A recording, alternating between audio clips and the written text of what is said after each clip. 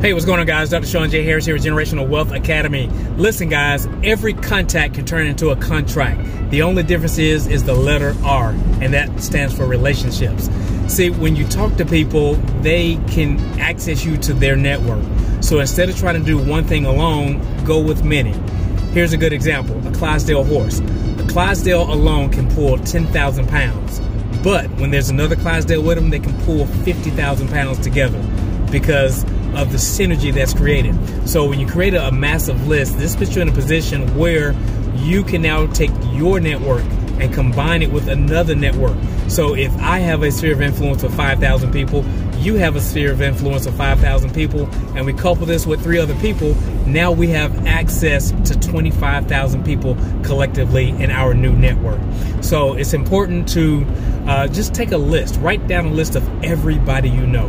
Whether you think they're sharp or not, write them down, because watch this. If you're a smart person and the person you think isn't smart know you, guess what? They probably know somebody just like you on the other side that's just as smart. Let's give them an example, babe.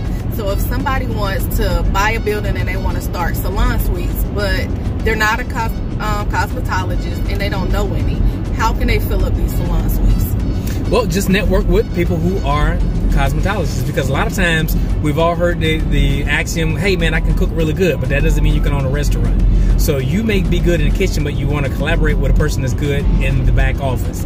So same thing there. If I had real estate suites and I wanted to own a salon, I don't have to be a cosmetologist, I don't have to be a barber, but I can own it and lease it out and rent it out to people who are in that profession, who will bring in their own clients, and of course I make a percentage of the profits. And talking about building your list, if I don't know any cosmetologists, how can I use my list to find them? Great question. What I would do is I would just say, hey, listen, person A on my list, hey, who do you know that's a cosmetologist? Who do you know that's in cosmetology school?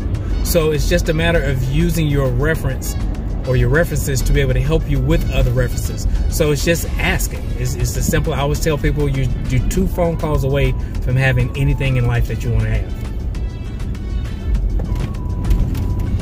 So, guys, hopefully that helped you out as far as moving the needle, as far as being able to expand your network, because your network is equal to your net worth.